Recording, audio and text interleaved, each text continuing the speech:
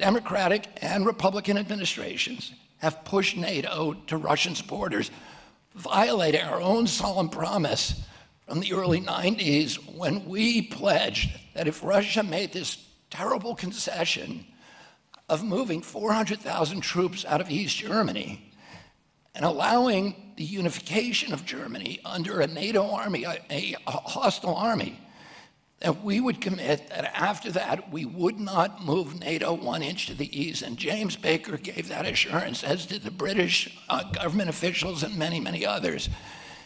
And yet today we have surrounded Russia. We have moved it not 1 inch to the east, but 1,000 miles and 14 nations. We have surrounded Russia with missiles and military bases, something that we would never tolerate if the Russians did that to us.